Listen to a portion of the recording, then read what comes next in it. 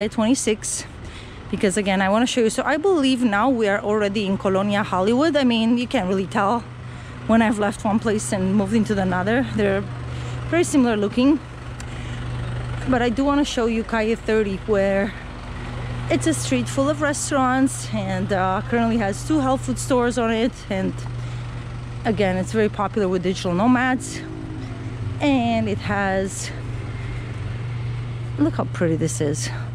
Yeah, Calle 30, you'll find it out soon. This place here is Guarderia Preescolar.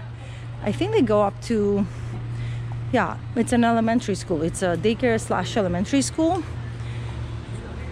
Unfortunately, they do make children wear masks at this time, so they are open for in person. But I saw their kids, and I don't know if they were out for recess, but I think they were just walking from one class to the next or something. I'm sure it's a good school, you know, but unfortunately the government is imposing these rules right now on children, unfortunately. So we are in Colonia, Hollywood, as this wall tells us, okay?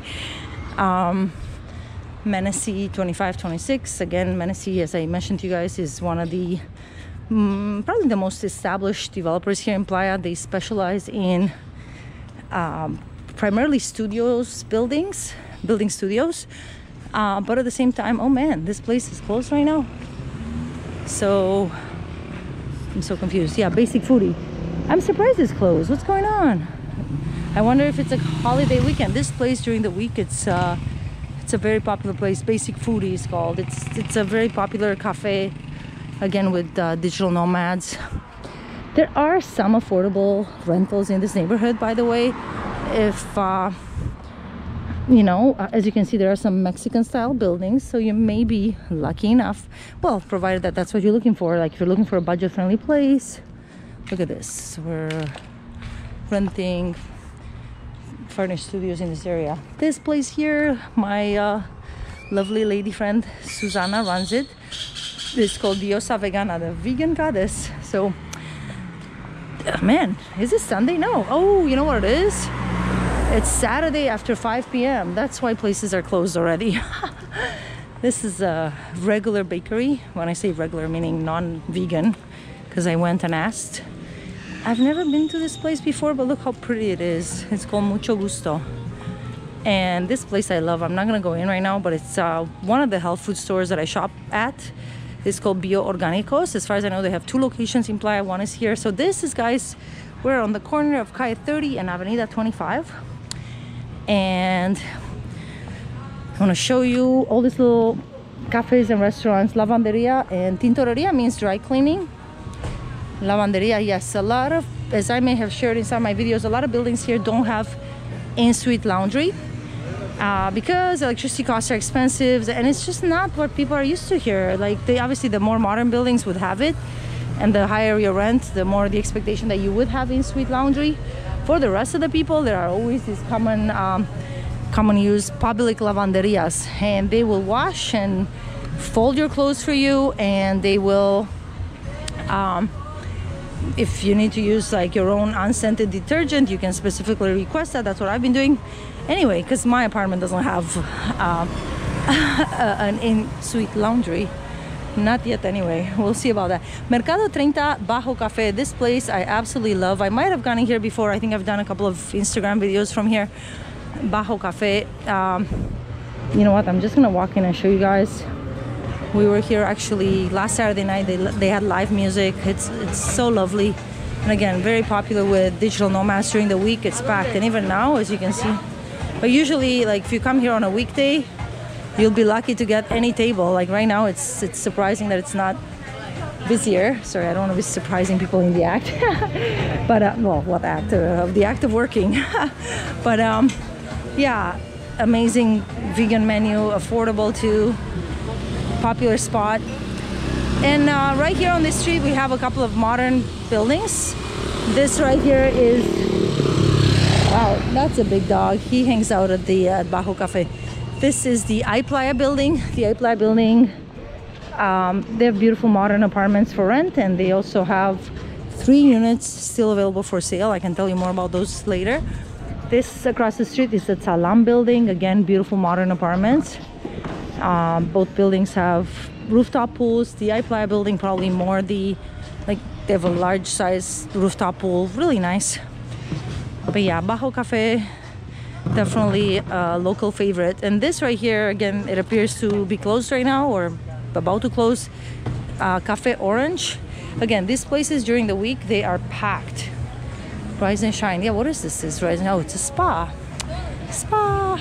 Man, I haven't gone for a massage in a long time. Maybe maybe I should soon, you know. Let me show you something else. This building that you see across the street, it used to be apparently a popular private school. Not sure exactly when the transaction happened, but big developer, local developer by the name of Simca bought it. And this building, again, we're still in Colonia, Hollywood. This building is the site of the upcoming Simca Ceiba development. I haven't yet spoken to you guys about that. Oh, doggy. Italian restaurant. I haven't been. I mean, Italian food is not necessarily vegan friendly. This right here, you guys, is where my son goes to school. It's a daycare, and they go up to grade 1. It's called Happy Kids. My son loves it, and thankfully they have been relaxed about the whole masks on kids, although they do have to at least pretend in some cases, because they had some they had inspectors come in. Look at this, you guys. This is I believe, pretty sure this is a baobab tree. They are amazing. The first time I saw baobab trees was in Florida, and then I've seen them again in Cuba, and I've seen a few of them here. They are so amazing. Basically, the lianas, like the branches, would make this hanging roots, and then they would, as they hit the ground, they actually turn into roots. It's amazing. I remember reading that somewhere in Africa, there's a baobab tree that some people build a bar inside at the bottom of the tree, because like the tree trunk was so big and it had like a hole in it, and they were able to build las brujas, the witches. Anyway, you kind of get a feel. I want to give you guys a feel. This is literally my daily walk. When, you know, lately I've been getting some help with Anthony, getting him to school, but usually I would walk on the street in the mornings or in the afternoons to pick him up. And across the street, Mis Amores is one of my favorite places in town. I might have shown you this before. Paneria. It's a vegan, gluten-free, keto-friendly bake shop. Chez Papa, this is a new restaurant that opened, well, rotisserie. Yeah, you know, that's not gonna be my kind of place. However, vegan desserts, it's literally scrumptious. I see there are a couple of other customers, so I'm not gonna bother them right now, but 2 thumbs up for Paneria. They will also make birthday cakes, and again, not necessarily vegan. It's up to you what you want to ask for. It could be gluten-free. It could be, yeah, so they have, it's like a specialty bake shop basically. This building across the street is the Aquaterra building. I don't know who the developer is. They do have nice spacious 2-bedroom units. I don't know if they have anything other than 2 bedrooms. That right there in the background is the Mario Villanueva sports complex. I'm not gonna go in, but it's a sizable sports arena where they have a soccer field, and it's open to the public every day except Sundays. And I believe up until, I don't know, I think 8 a.m. to 10 p.m. maybe even open earlier than 8 a.m. 8 a.m. to 10 p.m. And again, it may be open even earlier than 8. I just don't know. It may be 7. And yeah, a lot of people like to go running there. They have yoga, they have salsa, bachata classes. There's a palapa where my favorite yoga teacher also gives classes Tuesdays and Thursdays at 9 a.m. This place right here is very popular. It's a seafood type place. My mom loved going there. My mom loves seafood, so that was her thing. This right here, you guys, we're seeing kind of just the a corner of the Sabia building. I'm pretty sure this is a Simca building as well, and that building in the background there is the That is the Lunada building, which is one of my favorite buildings in Playa. It's got this very distinctive, both of these buildings are beautiful. They have large, beautiful suites. In Sabia, you have either 2 or 3 bedroom suites. Lunada is all 2 bedrooms. And, you know, these are nice upscale buildings. Sabia has a building, has a pool on the ground floor, very nice, large size pool. It has a nice size gym. It has a kids playroom. So, you know, I would say it's a family friendly building, and so is Lunada. Lunada, again, the yellow and pink building. Very distinctive look, and it's a really beautiful building with a gorgeous rooftop. And in the downstairs area, it has a kiddie pool, and it has it doesn't have a kids playroom, but it does have kind of an outdoor kids play area. So again, and it has a business center. Like, it's a very well equipped building.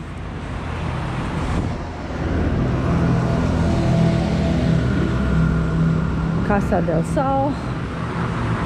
So I think I'm pretty sure now we have left Colonia, Hollywood, and we're into the Gonzalo Guerrero neighborhood. As I turn left, and that right there, I forgot to mention, we left behind Calle 34.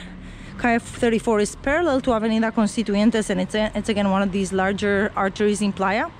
And then we're walking towards Calle 38. Calle 38, again, one of the larger arteries in Playa. And oh my God, the cutest little dog. As if I make a left right here on Calle 38 and then another left, I will come into this enclosed private neighborhood called Tohoku. It's kind of like a mini Playa car, so it's a residential neighborhood which has security at the door, and only the people that live there can go in.